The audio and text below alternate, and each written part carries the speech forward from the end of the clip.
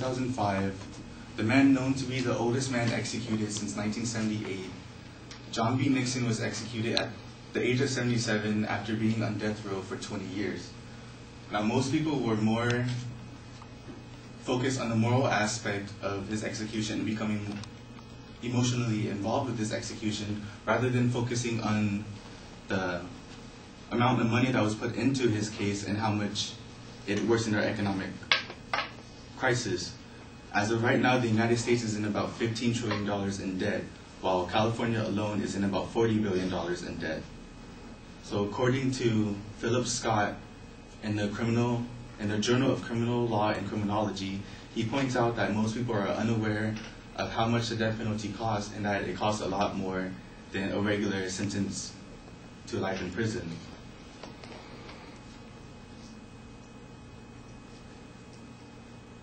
So rather you are for the death penalty and believe that if someone commits murder, he or she should be executed with the death sentence, or if you're against the death penalty and believe that no person should be executed regardless of what he or she has committed, then you probably still are not taking into consideration how much the death penalty costs as a whole and how much it worsens our economic crisis.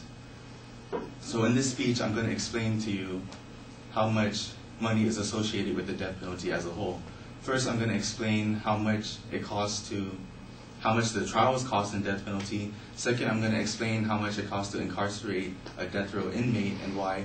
And third, I'm going to explain how much it costs to actually execute a death row inmate and why.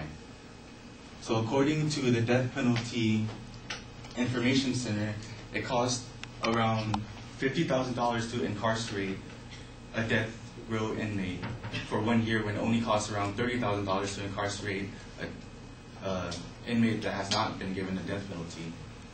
But why is this so? A lot of people think that this is a fast and easy process of someone going to court, being proven guilty, given the death sentence, and soon after that being executed.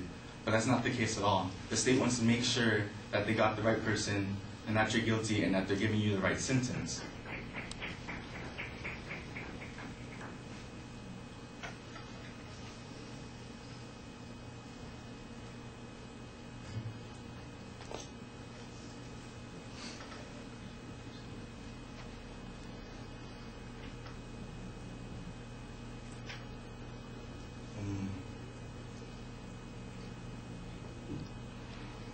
So since 1978, 900 individuals have been given the death sentence in California alone. And of those 900 individuals, around 14 of them have been executed. Only 14. And this process takes so long, and the trials take so long, that out of those 900 individuals, 83 of them have actually died of natural causes before they can even be executed. So these trial cases incur lots of costs for both the state and government courts, which include payments for the actual courts, for the prosecutions, and for those who need legal representation appointed to them because they cannot afford it themselves. And also, there's a lot of costs that go into, add up because there's a lot of people. I mean, these cases need a lot more attorneys, they need a lot more government officials, they need a lot more judges and security than a regular case of a person that did not get the death penalty.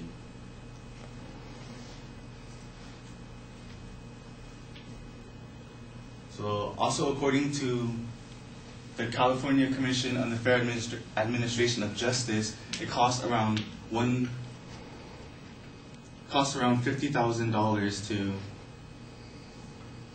it costs around $1 million to incarcerate a death row inmate for 1 year, when it only costs around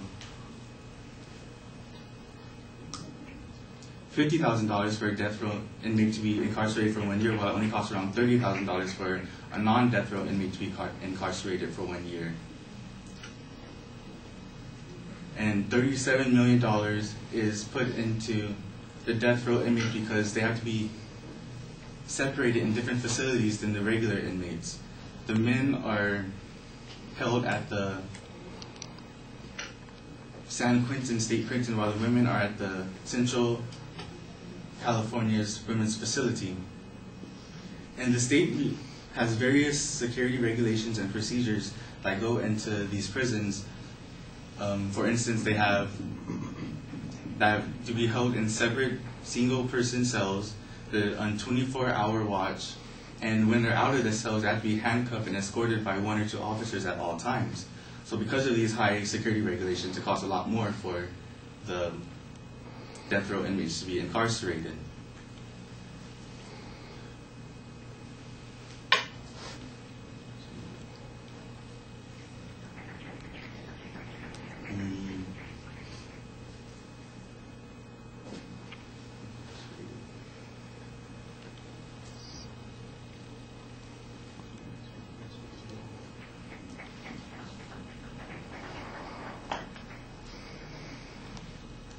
And then a lot of money is actually wasted because a lot of death row inmates have their sentences either revoked or reduced, or they die before they can actually be executed. So of the 900 individuals since 1978 that have been given the death sentence, 75 of those have had their sentences revoked or reduced. So that comes up to about $30 million that has been wasted right there.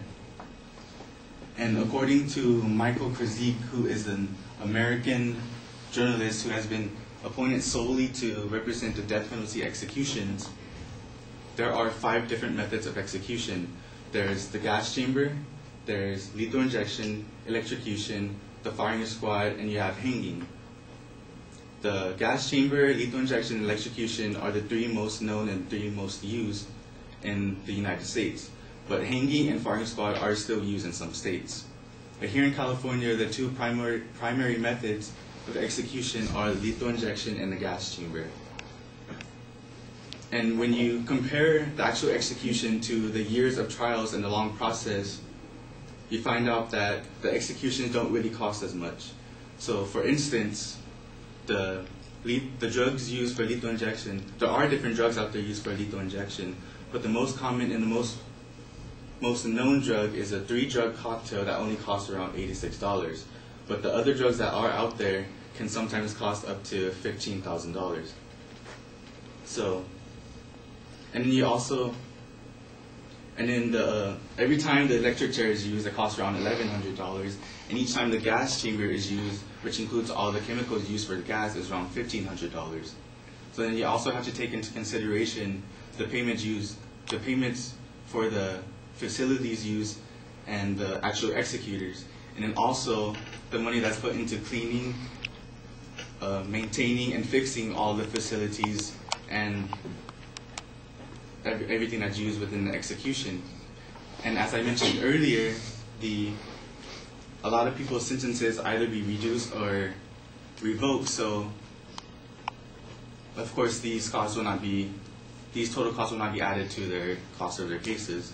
And since 1978 to 1900 death row inmates that have been given a death sentence, around 75 of them have had their sentences revoked. So that comes up to around $30 million wasted. So in this speech, I explained the costs associated with the death penalty. First, I explained how much it costs for the actual trial. Second, I explained how much it costs to incarcerate a death penalty person and why. And third, I explained how much it costs for the actual executions.